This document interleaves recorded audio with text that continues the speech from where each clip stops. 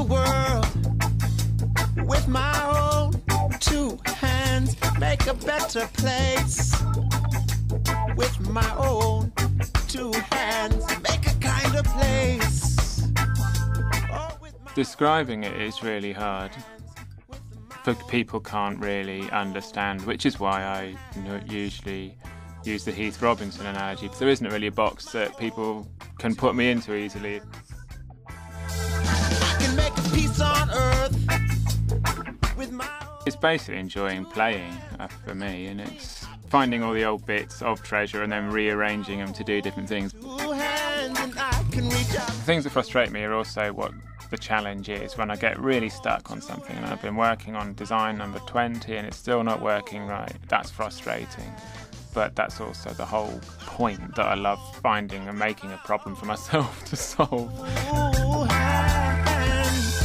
I'm gonna make it a brighter place. I'm gonna make it a safer place. I'm gonna help the human race. On machines, I make a lot just out of general components, but if you use bits that people are familiar with, like spanners, that's often the first thing that people pick up and go, that spanner's been bent, how'd you do that? And the forces, and that's what gets people really going.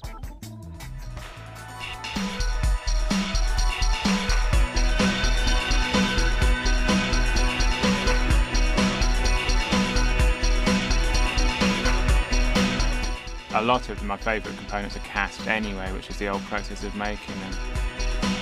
And when you're holding any spanner that's old and worn, you're thinking, God, how many steam engines, tractors has this fixed? It does have an embodied history and energy with it. When you replicate it in bronze, it doesn't lose that dimension and depth.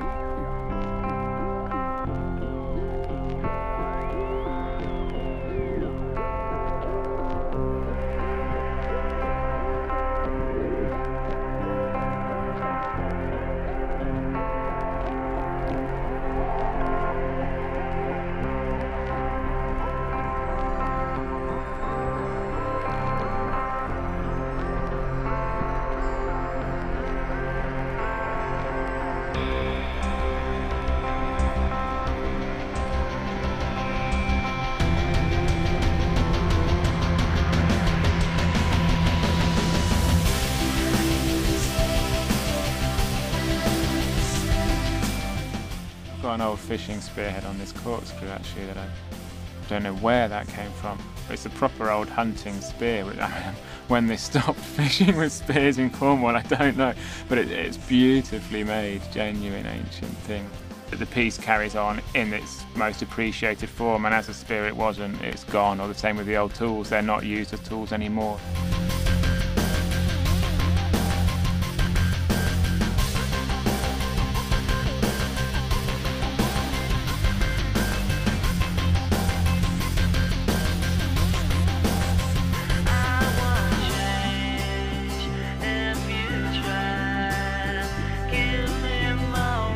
I want people to interact with and get the maximum enjoyment from it, and you can only get the maximum enjoyment if you've put effort in and you've had a physical connection with it.